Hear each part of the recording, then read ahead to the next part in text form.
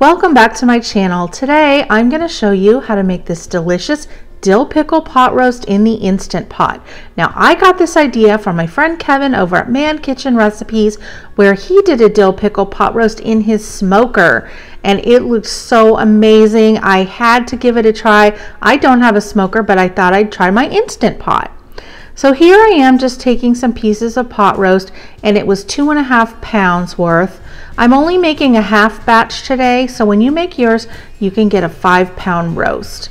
Now I'm salt peppering it and just browning it like this. Now I just put it in my 3-quart electric pressure cooker, and now you're gonna need some unsalted butter, some ranch seasoning mix, and some French onion soup seasoning mix, along with some dill pickle juice.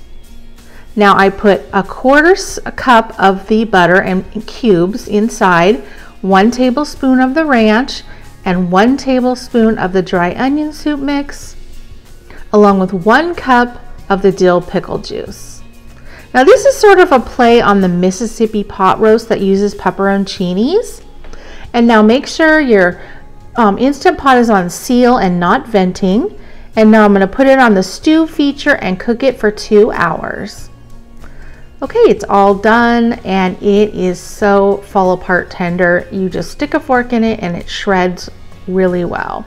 That's how you know it's really done. Now, the next step, here's just a little shot of it. And now pick out any little pieces of fat that you might see floating around. And now the next thing I'm going to do is take this out of the pot and just put it in a pan. Now I'm going to turn my Instant Pot on saute and let the broth come to a boil. Now I have 1.5 tablespoons of cornstarch and 3 tablespoons of cold water, and I'm just going to mix that so that we can thicken our gravy. And just let that simmer for about a minute, and it is going to thicken right up and it will look like this. Now if you want yours a little thicker, just add a little bit more cornstarch.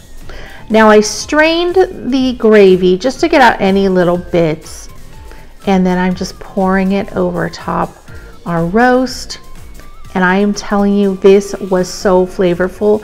It had that nice dill pickle taste, but it wasn't overpowering. The ranch and the onion soup mix flavored just perfectly. It was super tender, and I hope you guys are going to give this a try. Thanks for watching. We'll see you on the next video.